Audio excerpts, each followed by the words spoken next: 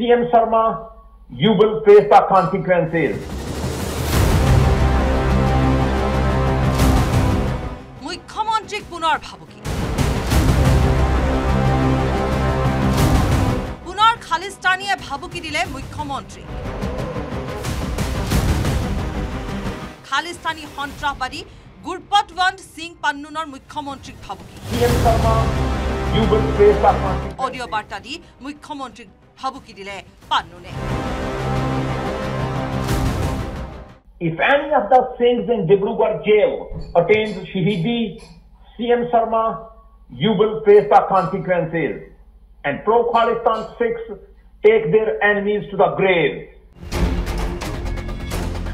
ডিব্ৰুগড়ৰ কেন্দ্ৰীয় কাৰাগাৰত বন্দী হৈ আছে খালিস্তানী নেতা অমৃতপাল সিং অমৃতপালৰ লগতে আন 8জন খালিস্তানীও আছে ডিব্ৰুগড় কাৰাগাৰত অমৃতপালক ডিব্ৰুগড়ৰ পৰা পঞ্জাবৰ অমৃতসৰলৈ স্থানান্তৰ কৰাৰ দাবী জনাইছে পান্নুনে অন্যথা ইয়াৰ পৰিণতি ভুগিব লাগিব মুখ্যমন্ত্ৰী ডক্টৰ হিমন্ত বিশ্ব শৰ্মাই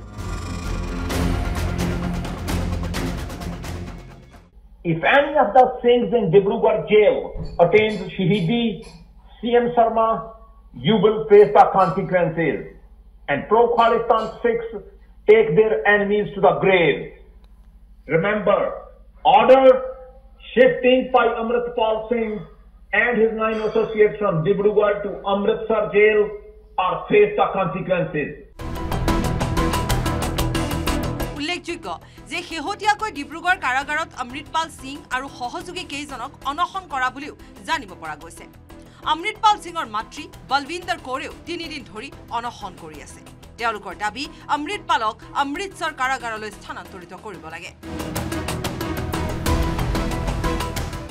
The shifting of by Amritpal Singh and his associates to Amritsar jail are face the consequences.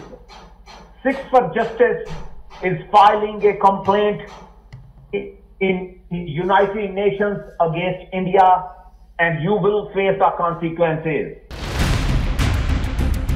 ইপিনে দুদিনমানৰ পূৰ্বে খালিস্তানী সন্ত্ৰাসবাদী পান্নুনে জেল ভঙাৰ উচতনি দিছিল পঞ্জাবৰ লোকক মন্ত্ৰী বিধায়কক অপহৰণ কৰাৰো দিছিল উচতনি অমৃতপাল সিঙক মুকলাই নিবলে এইদৰে চৰম হিংসাত্মক পন্থা লোৱাৰ উচতনি দিছিল পান্নুনে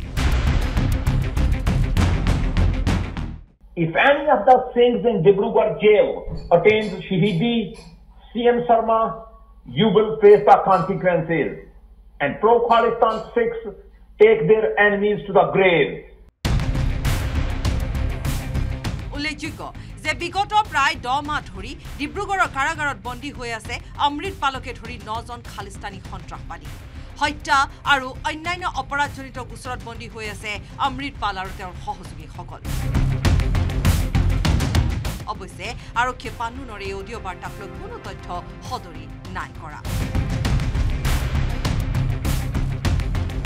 জেছিম আহমেদৰ report news 18 Assam north east